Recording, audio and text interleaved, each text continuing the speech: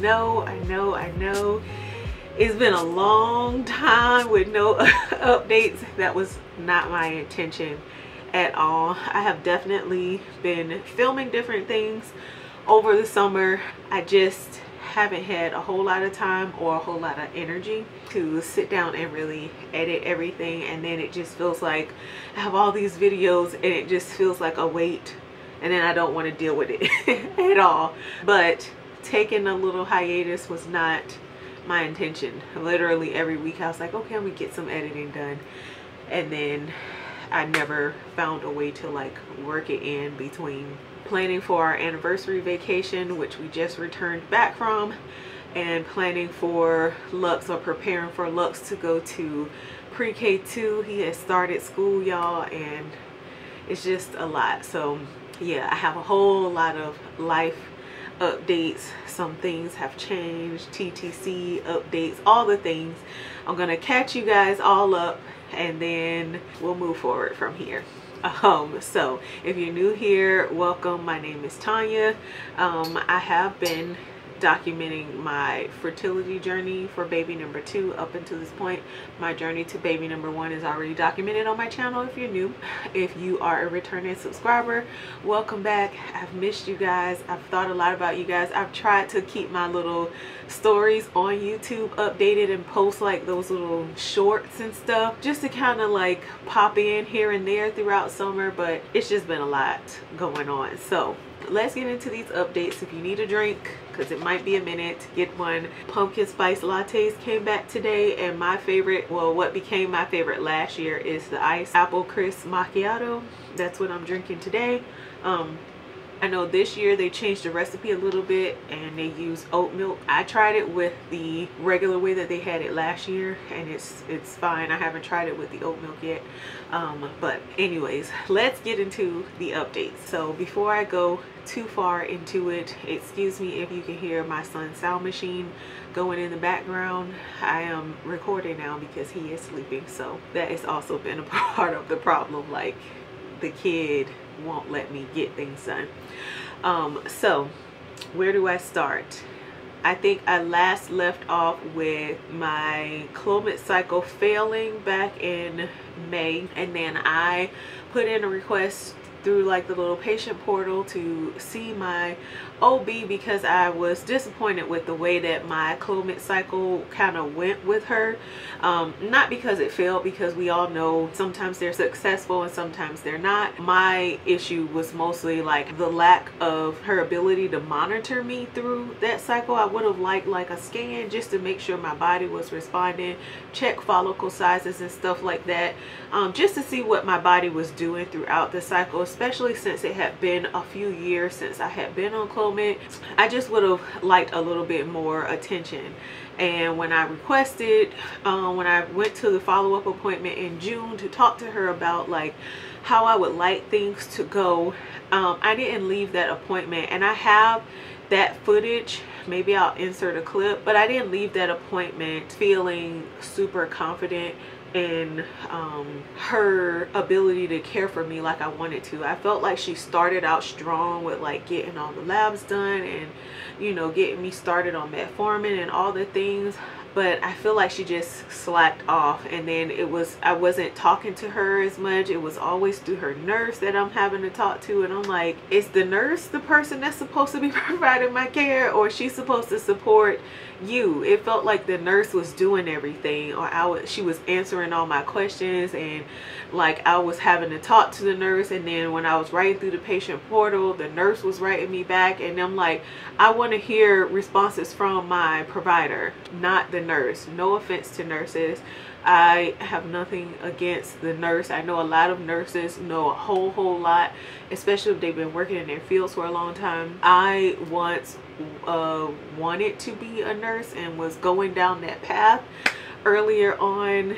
Yeah, I was in like a nursing program in high school, and so I have nothing against nurses. I said all that to say, but when it comes to my fertility, I just want to talk to a doctor, right? I want to talk to my OB, the one that I sat down with and gave her my history. I didn't give the nurse none of my history. So the nurse, of course, is kind of generalizing care. but when I came to my OB, when my first appointment, I sat down with her and I gave her my entire background. So I want to get the advice from the person that knows my case in a little bit more detail, if that makes sense. I was asking about like scans and stuff, and they mostly want to do scans for like women who are already pregnant and stuff, and I was just like, this is going to be more than I wanted it to be working with her. And then they said, oh, the nurse told me that they're gonna do 6 rounds of Clomid before they try to do something a little bit more aggressive. And I'm like, wait a minute. Now, I've already told you the history I've had with trying to conceive my first son and the medications that I've taken. And I told you that I have a progesterone deficiency and all these things. They're not even like giving me progesterone suppositories or nothing. She only wanted to check my progesterone on cycle day 21, and that was the only type of monitoring she was doing. Because if my progesterone was elevated more than it was before I started treatment, then she knows that I ovulated. And I'm just kind of like, no, this isn't good enough for me. Especially if you've been here, you know, back in like April, I had that what is the test to check to make sure my tubes are open, and then the one doctor told me that they were closed. And then when I went to my appointment for my doctor to give me like the final results, she was like, they spasmed or whatever. So there hasn't been anything else kind of looking more into that or whatever, just to check on it. It was just, I just started getting really disappointed in her, and I didn't feel confident in her. And because I haven't felt confident in her, I didn't want to move forward, you know, doing just useless rounds of Clomid or Femara or anything like that if my doctor isn't even going to look to make sure that I'm responding to the medication. I don't want to be trying and wasting 6 long months on something that it's pointless because my body isn't responding to it, but you wouldn't know that because you're not taking the time to look to make sure. I don't know. It was just, yeah, I just didn't feel confident. So I have not been taking Clomid or doing anything, and we've pretty much just kind of been trying to catch ovulation on our own just to see what would happen. I did write them back in the patient portal and requested a referral to the local fertility clinic, since that seems like it's going to be the only way that I can get a little bit more care than I wanted to or whatever, like a little bit more care than they're able to provide. My insurance, TRICARE, has approved for me to go to the fertility clinic here. I just am waiting. Before we went on our vacation last week, we spent 7 nights 8 days in Mexico, and I called before we left to talk to the referrals person at the fertility clinic just to make sure that they had my referral approval on file, whatever, so that I can make an appointment. And it's a little bit disappointing, but I'm not gonna hold it to them because I was out of the country, so they could have been calling and the call might not have been coming through. So I'm gonna be following up with them because I haven't heard anything from them, and I called a few days before I went on vacation. So I don't know, that just kind of is like, oh Lord, here we go, some more mess. So I'm gonna be following up with them to pretty much just make sure my referral was received on their end, because I do have the approval and all that stuff printed out, and I have it on hand for myself just in case. But yeah, and from there I guess I'll be making an appointment with them, and then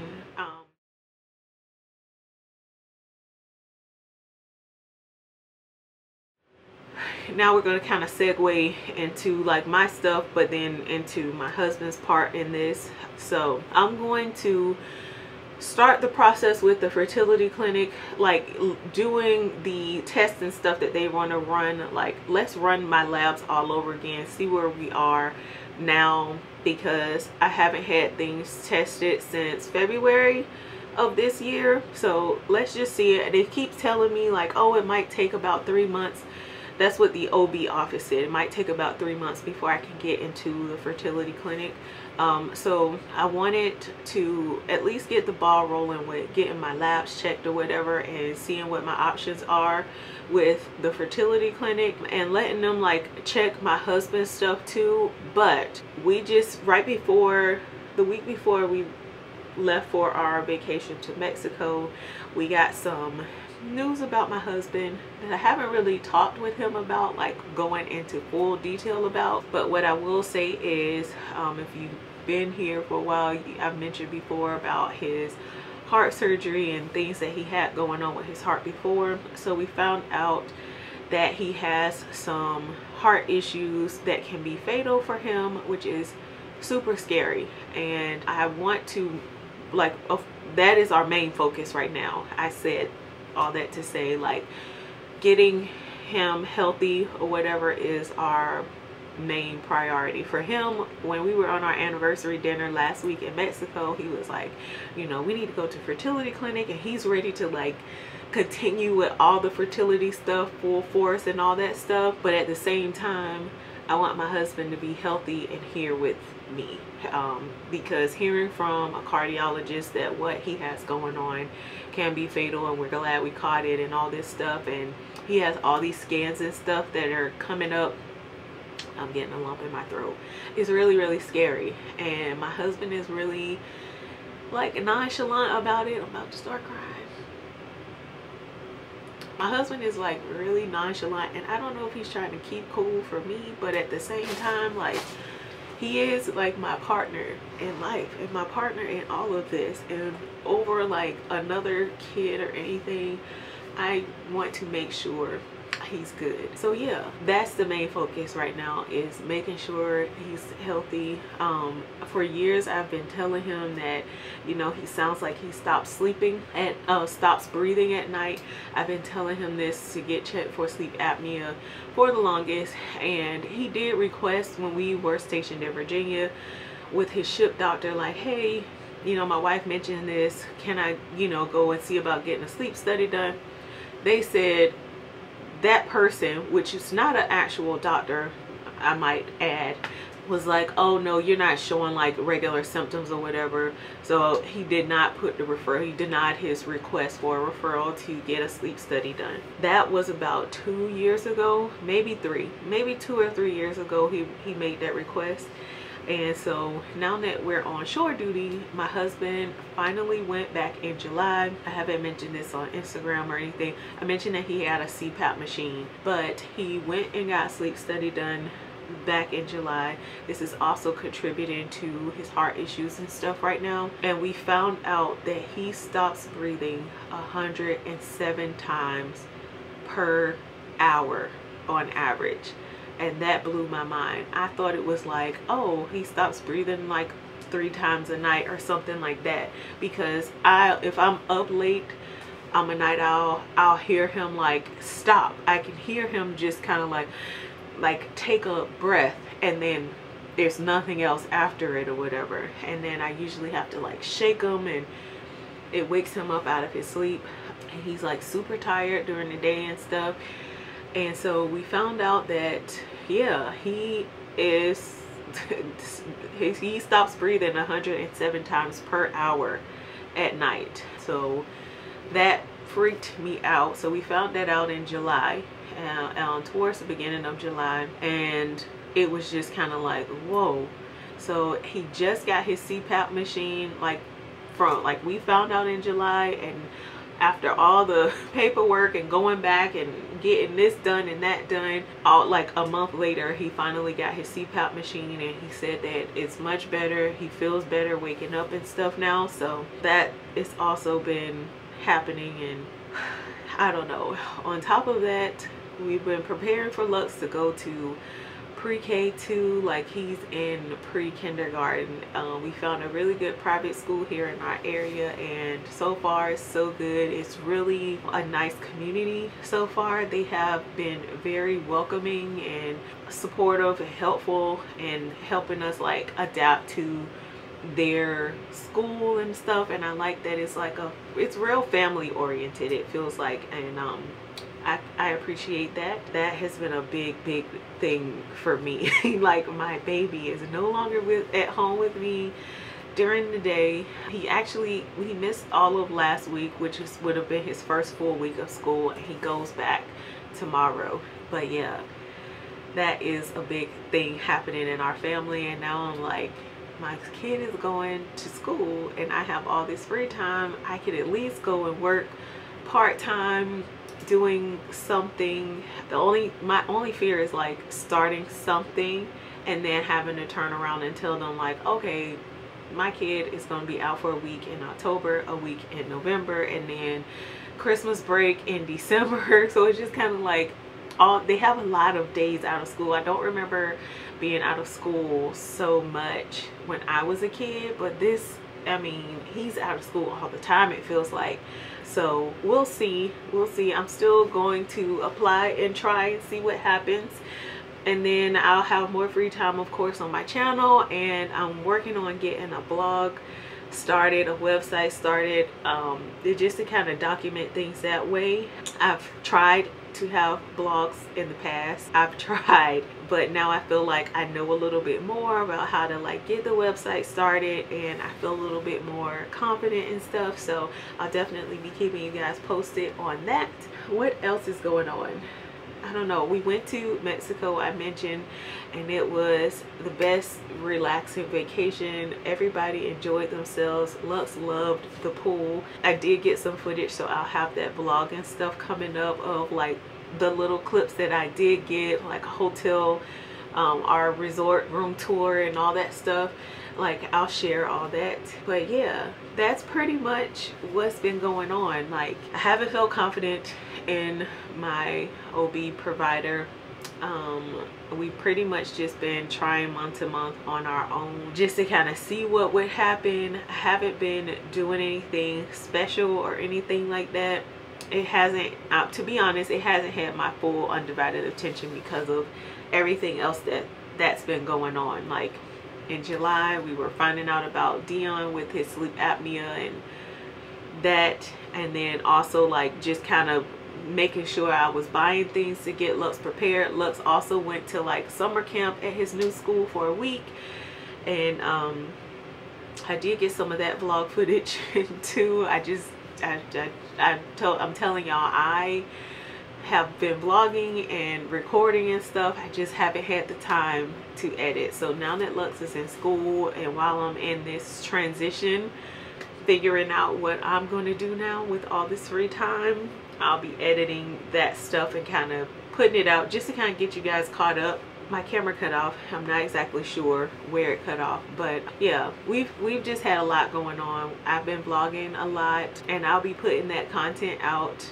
just to kind of get you guys caught up, so you have like that visual of what's been happening. Kind of, maybe I'll do like one big long video just kind of like catching you guys up of all the things or whatever, and maybe I'll just kind of condense some things where I can, just because I still want to share what we've been doing for myself to look back on. That's mostly what this channel is. I love going back and looking at old vlogs and being able to see how our life has changed and progressed and stuff over the years. So I'm excited for you know, having some free time to be able to do something that I want to do. I don't know exactly what it is just yet, but it's just kind of like I can do things now, and I'm excited about it. I get to kind of be me and only think about me during the day, and I can do something that I want to do, and it's just like endless possibilities and stuff. Like, I want to get my blog going. I want to have my set content days for YouTube or whatever. I'm constantly sharing on Instagram stories. That's where real daily life is happening. If you want to know what's going on, either Facebook, my Facebook page, which is linked, my Instagram stories are linked to that, so that actually is the same things. And then I try to remember to share it also on my YouTube stories too. As far as my dog Diesel, he is right here in front of me. He is just skinny. He picks and chooses when he wants to eat. I will be taking him in here shortly. Both of my dogs, actually, I'll be taking them in just for checkups, because I think it's time for their Pro Heart injections around this time too. But Diesel is just sleeping in front of me. He's been pretty good, still wants to cuddle and all that stuff. Overall, everybody is just chill. We're just going through a lot of adjustments and stuff like that. And I'm trying not to feel like overwhelmed with it all.